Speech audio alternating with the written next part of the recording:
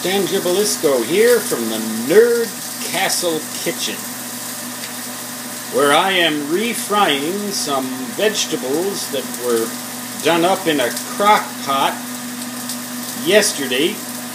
I had done a double dose or a double dinner of vegetables and this meat, which is Rancher's Pride pork. They do pork really well, Rancher's Pride. So I'm refrying that. It was done up in the crock pot, but it didn't quite get done enough for my liking in the crock pot alone, so I'm going to blacken it on the outside and warm it up.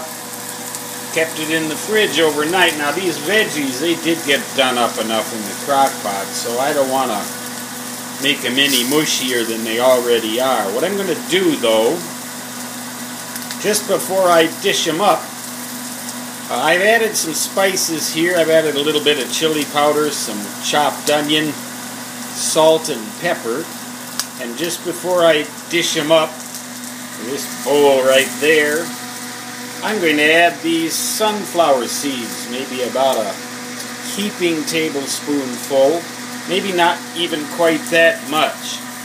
Sunflower seeds, you know, they, in small amounts, they give a really good, nutty, crunchy addition to vegetable dishes like this.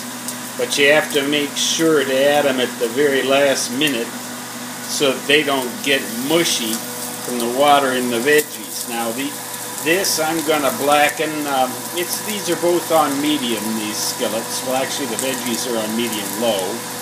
There's maybe a tablespoonful of butter in the bottom of these veggies here to give them a few extra calories and a little extra flavor. As for the meat, just enough oil to keep it from sticking. There's a little bit of residual veggies and chopped onion on that meat. And Rancher's Pride adds their own spice to this particular kind of pork, which, by the way, don't get the idea that pork has a lot of fat in it necessarily.